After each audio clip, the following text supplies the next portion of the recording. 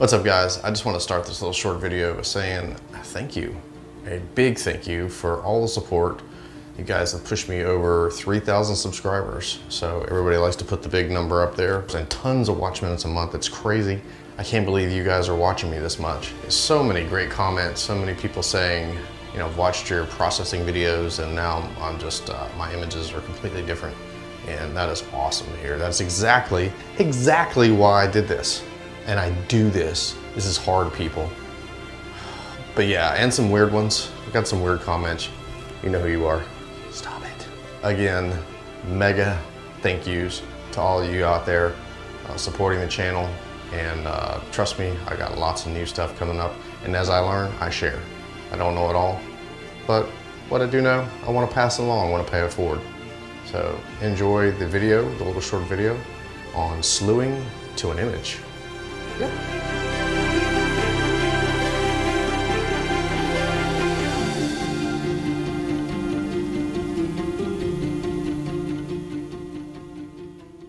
Okay, so here's the scenario. You've found a target, you shot it the night before, and you had to adjust the framing just slightly because you've plugged in the right ascension and declination coordinates.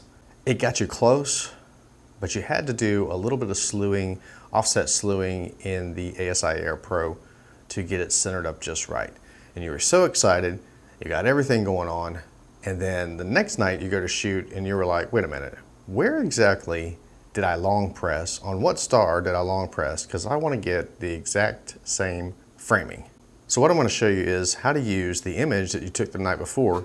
Don't get rid of them. I know you want to move them off your disk, you're excited to see them, but leave them on there. Leave a couple of them on there, especially one good one, because you may use that night after night to actually adjust your framing.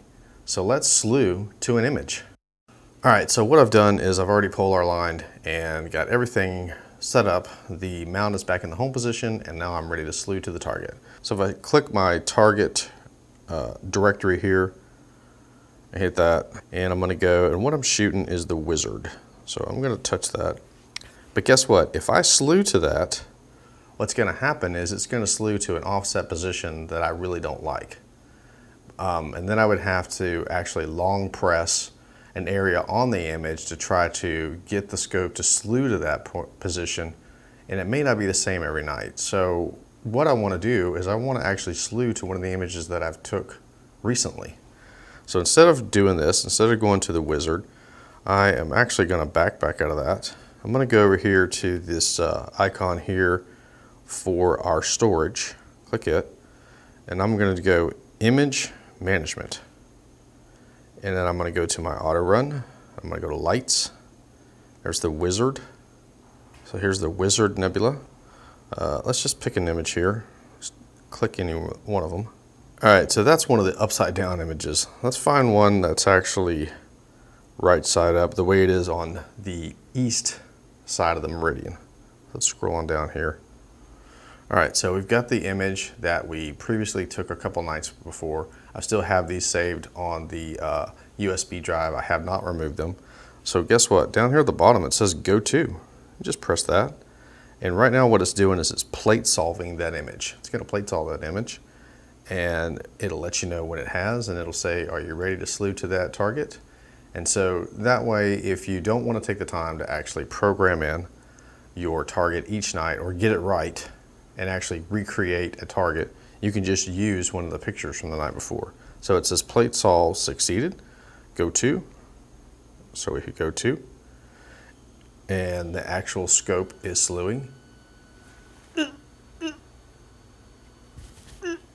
You might be able to hear it, I don't know. And so that's a quick and dirty way to actually use the image that you took the night before to actually slew to the target each night.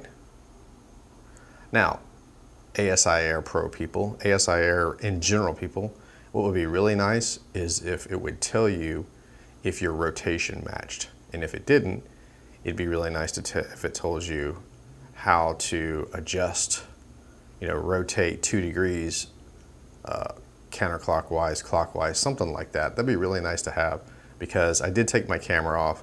I did clean it. I thought I put it back in a really spot on position, but it's always off. And so it'd be really nice for that to match as well. So it is actually slewed to the target, it located it. So now we're ready to go over here to our guiding and get our guiding going on our target and shoot away. Short video, quick little tool that is something else that you may not know exists in the ASI Air Pro. So I hope you enjoyed it. Leave any comments or questions down below. And until next time, clear skies and clear minds.